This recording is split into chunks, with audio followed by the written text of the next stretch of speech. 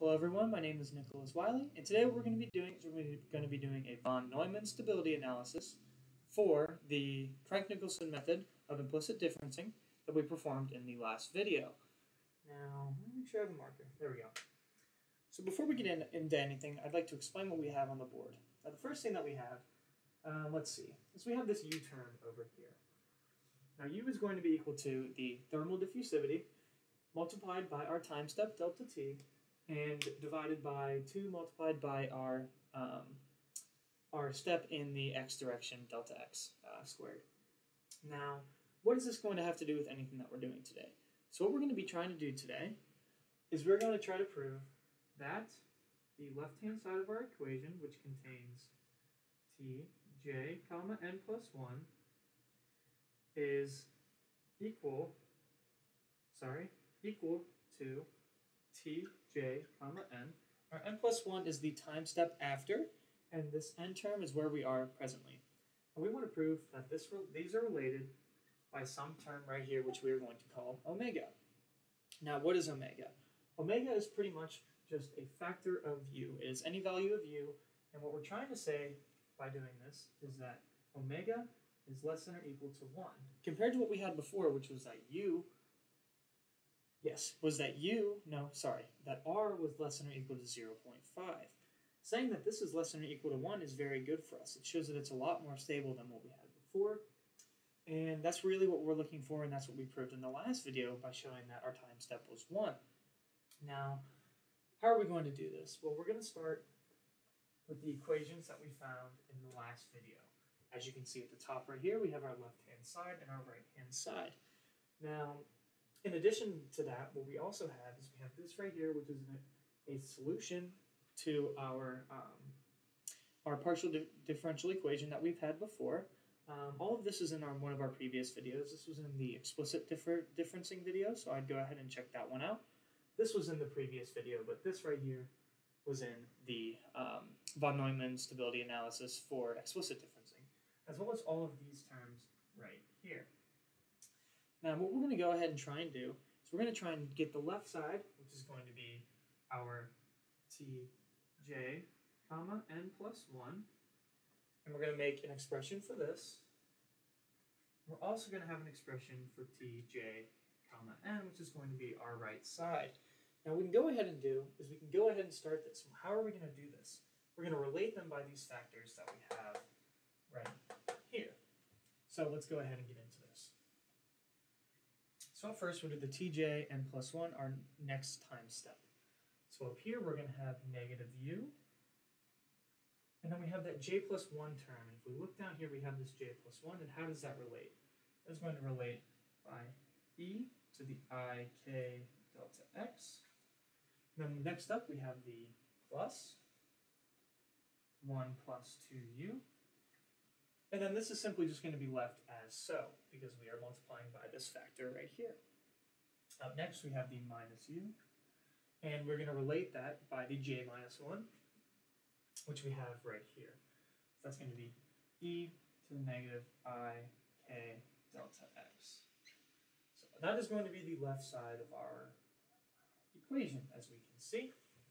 And in addition, we also have this right here, which is the Tj, comma n, which is going to be very familiar to us.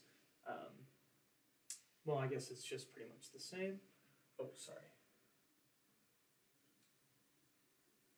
Let me rewrite this. We'll have left hand, marker's 9, left-hand side is going to be equal to Tj n plus 1. We'll rewrite that. We'll also rewrite this. Our right-hand side is going to be equal to Tj, comma n. We're going to do the exact same thing we just did. So we're going to have u plus 1 minus, not just u. Since we're at that plus 1, the j plus 1 term, what we're going to want to do is we're going to want to use this right here. So we're going to have e to the ik delta x. In addition, we're going to move on to 1 minus 2u, and these are very similar. If you'd like to, you can skip a little bit ahead. It's a lot of repetition, but we do like to make sure that our point gets across and that we're doing this the right way. Now, in the end, we're going to have plus u, and we're going to be multiplied by a factor of negative I, k, k delta x. I'm going to go ahead and make a quick cut. I'm going to clean all of this up, and I'm going to write down a couple of relationships that we're going to use. Now we're going to take advantage of the fact that e to the ix minus e to the negative ix, which is going to be a part of Euler's law, is going to equal 2 cosine of k delta x for us, as we have I times x, and our x in this case is going to be what's multiplied by I, which is going to be k delta x. And now what we're going to do is we're going to isolate these equations, and I actually have this written wrong. So it's this multiplied by that. Sorry. So what we're going to go ahead and do is we're going to isolate this on one side, and then what we're going to end up with is we're going to end up with something along the lines of this right here. And what we're going to have is we're going to have a quick little cancellations that we're going to do. We'll be back in a second.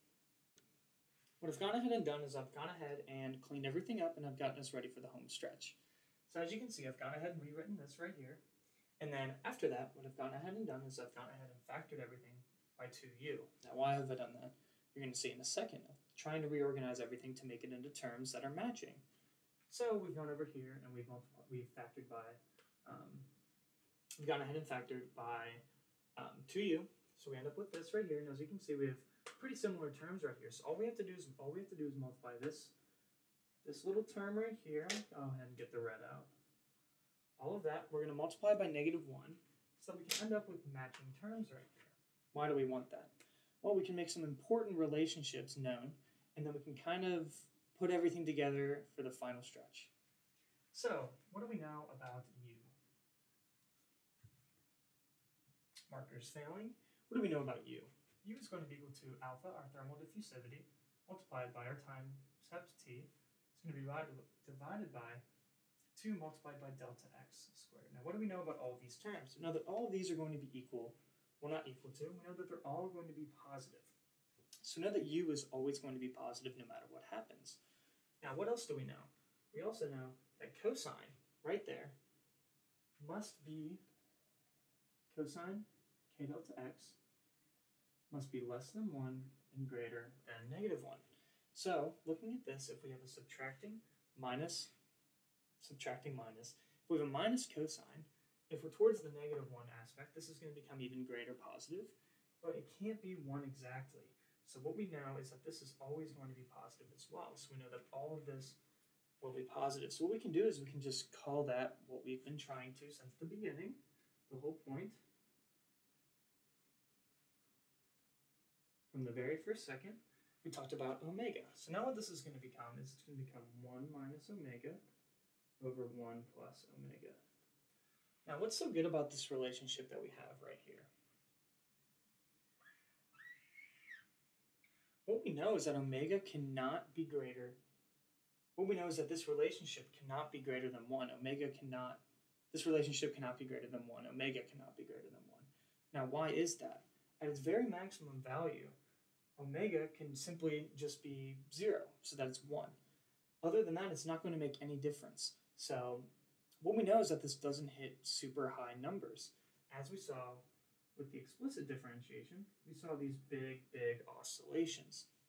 So for this, we are very stable because of the fact that we aren't going to tend towards infinity nor negative infinity.